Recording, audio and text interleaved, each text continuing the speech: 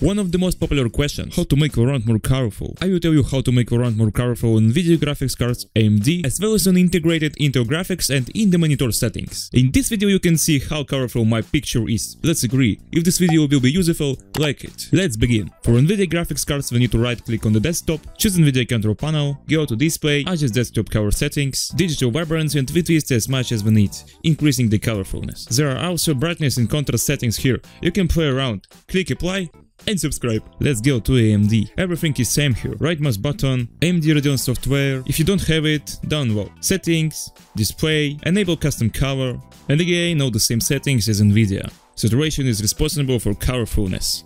We pilot as we need. Let's take a look at Intel graphics. This is relevant for laptops and computers without a video card. Right click, graphics properties, select a display, subscribe to the channel, press color, advance it, and here is our colorfulness, which uses our eye needs. Press apply. And the last way is to set it up on the monitor. Game monitors have all the same settings. I have a BenQ monitor. Look, take our finger, press the buttons on the monitor and see color vibrance.